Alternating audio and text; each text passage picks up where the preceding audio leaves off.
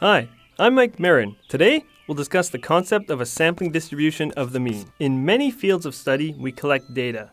These data are used to calculate an estimate, which we use to understand our world. Usually, we collect only one random sample and then use it to estimate something, say the mean of a much larger population. But what if we had collected another random sample? Wouldn't the mean be different? Wouldn't our estimate of the population mean change? So, how can we know that our one sample can be trusted to represent a much larger population? And how can we know that our work as statisticians is precise? The concept of a sampling distribution helps us to understand how we can use one sample to make statements about the mean of an entire population. A sampling distribution is an important concept in the statistical sciences. It's foundational, and it's crucial that you learn it. But what is it really? A sampling distribution is the probability distribution of a given statistic based on a random sample. It describes the what if of all the possible estimates we could have ended up with. Still not sure what I'm talking about? Stick with me. Today, to help us understand these concepts, we will be estimating the average length or mean length of fish that live in this lake. The thing we are interested in estimating today, which we will call a parameter, is the population mean. Our variable of interest is the length of a fish. We have our random sample of 25 fish from this lake here, and we will begin to measure the length of each individual fish. Now, in order to get the true population mean of all the fish in this lake, we'd have to measure every single fish. And that could be thousands. And we don't have that kind of time today. So today, I'm going to entrust the skills of a special friend of mine.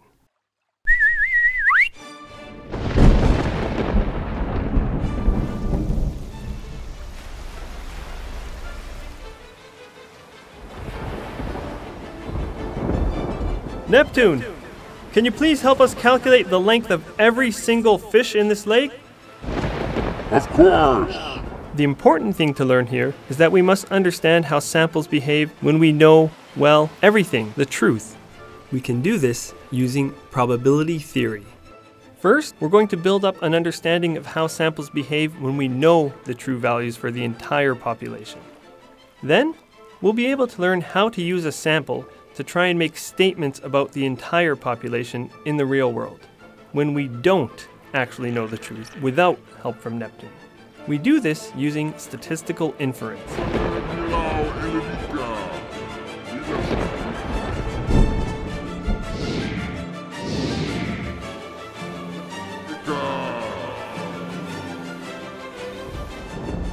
So, we now know the mean length and the standard deviation of the length. And this probability distribution shows the lengths of all fish in this lake. Every single fish. So, we know that this population has a mean length of 40 centimeters and a standard deviation of 10 centimeters. Thanks for your help, Neptune!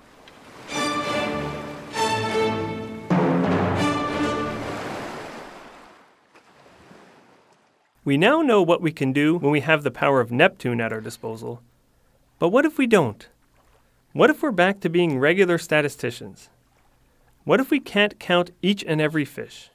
We will now collect a random sample of 25 fish and measure their length and calculate the mean of the 25 length. We will call this our sample mean, or estimate of the population mean. It's important to remember that this sample mean is just one of many we could have gotten just by chance. We would have a different sample mean each time we collect data because each set of fish is slightly different from one another. Look at this histogram. It's starting to show not 1, not 2, not 3, not 4, but all of the possible sample means we could have ended up with. Wouldn't it be great if we could see a histogram of all the possible sample means without having to collect sets of 25 fish over and over again forever?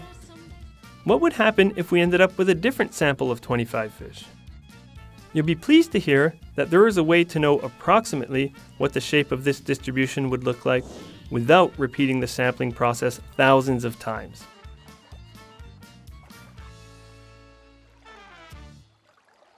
Thanks to Neptune, we now know that the true mean of fish in the lake is 40 centimeters and the standard deviation is 10 centimeters.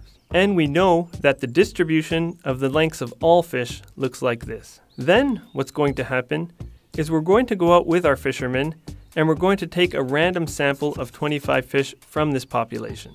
And when we take that sample of 25 fish, we expect our sample mean to be equal to 40 centimeters, the true population mean. Although, we know that it's not going to be exactly equal to 40 due to what we call sampling variability. Now imagine all the thousands of random samples we could have taken. Each mean deviates slightly because not all samples have a mean that equals Neptune's true mean of 40. The standard deviation of all possible means is called the standard error, and we can work that out. The standard error is the standard deviation of the lengths of individual fish divided by the square root of the sample size. So our standard error is 2 centimeters. And this tells us, typically, how far the mean length of a sample of 25 fish deviates from the true mean. So typically, we're going to end up with a sample mean about 2 centimeters away from the true mean of 40. Even without Neptune, we have an idea of how close our estimate will be to the true value. The sampling distribution of the mean will be approximately normally distributed under certain conditions. In fact, an old rule of thumb tells us that approximately 95% of sample means we could get will stay within about 2 standard errors of the true mean, and be between 36 and 44 centimeters. That's most of them. Not bad for a simple guy with only a paper cutout of a fisherman to help him out. Now, check this out. The sampling distribution, the distribution of all the possible means we could get, is approximately normal or bell-shaped. Okay, so we think of the sample mean that we're going to get as one of many possible sample means we could get. And we can think of pulling it out of this distribution here. Even if this here, the population of all individual fish lengths is not normally distributed. Like in a different lake with an unusual proportion of large sea creatures. This here, the set of all possible means, would still be normal and bell-shaped, as long as our sample size is large. Now that's pretty cool. Now, you may be thinking to yourself, why is Mike spending so much time pretending and talking about what-ifs today? Well, the reason is that in everyday life, we generally don't know the true values for an entire population, and we must use a sample to try and make statements about the population we're sampling from.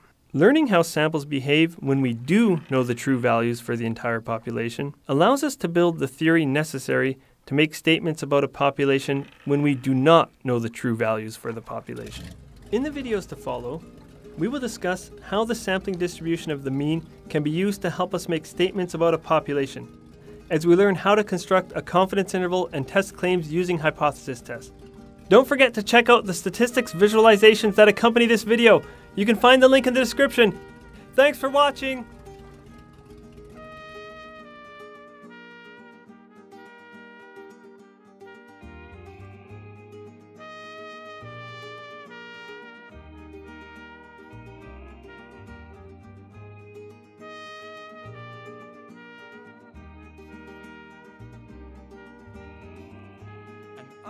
I know. What do you know? I know together we'll all come back home. And I know. What do you know?